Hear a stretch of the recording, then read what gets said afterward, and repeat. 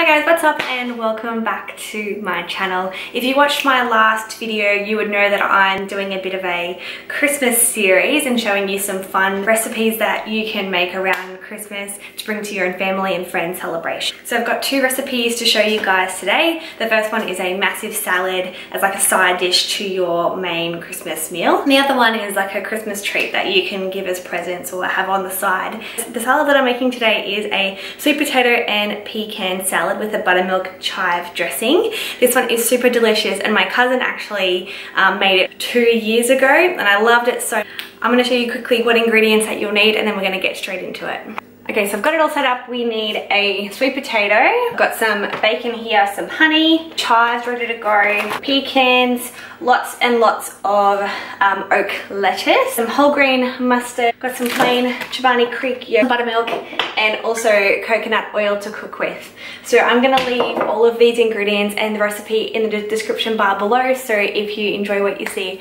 make sure that you go and check it out down there.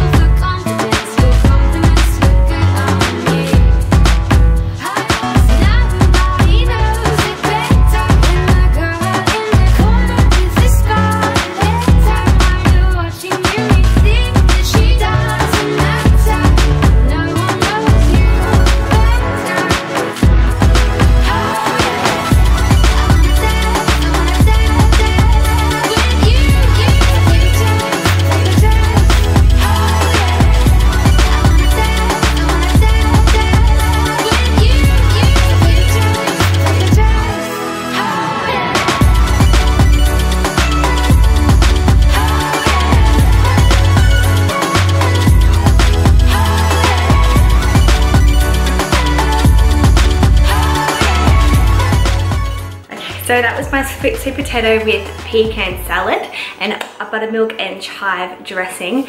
As you would have seen, it was really simple to make. I would serve it in a big bowl like this. It's perfect as a side because it's really nice and light and fresh. I'm gonna portion it up now actually for my lunches and dinners. And then we're gonna get on to my next very quick recipe. So I'm gonna be making like a Christmas chocolate bark, which is super simple because with a chocolate bark, it's pretty much just melted chocolate.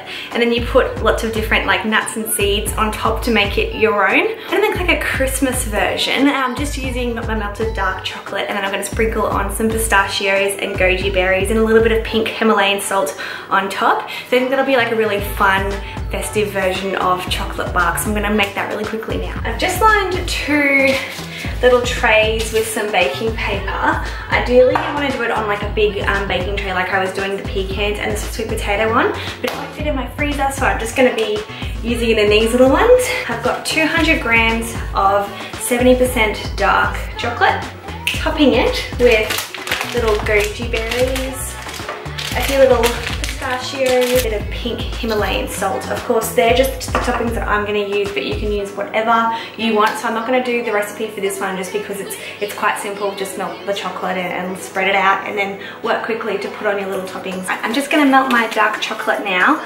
Yeah, ideally you want to do it over a saucepan in like a heat-proof bowl, but I don't have either of those things in my apartment, so I'm just going to do it in the microwave.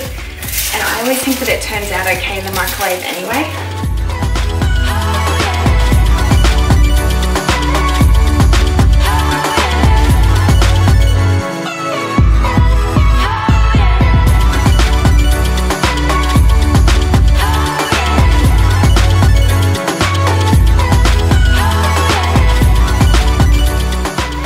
Deciding to put a little bit of coconut on there too. I think that'll look really just pretty. sprinkled over the top. Yes, it's like snow. Now they're going into the freezer to set. There's one. Ooh. I hope I haven't made this one too thin. Hopefully it works out, but I'm sure that we will soon see.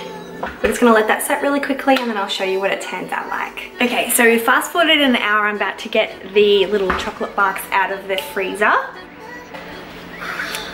So good. The other one looks just as good. Now let's cut them into pieces.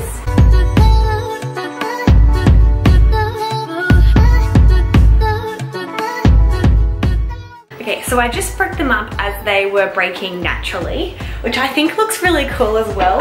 A little bit more rustic.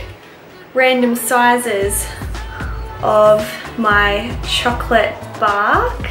Really nice and thin, and every piece just kind of has a bit of coconut, the goji berries, and the pistachios on top, so it makes it look really nice and festive. Even just displaying it on a plate will look super cute, and people can take their own little piece if they want a big one or a little one. So yeah, I think that that is super cool, and that was so easy to make. I really hope that you enjoyed this video. So if you did enjoy it, make sure you give it a big thumbs up and also subscribe if you haven't already. Next week I'll be showing you another recipe or two, and also talking about the kinds of tips and tricks that I use around Christmas time and the holiday season to stay focused and stay on track and stay working towards your goals. I'm sure that I will see you then. Bye.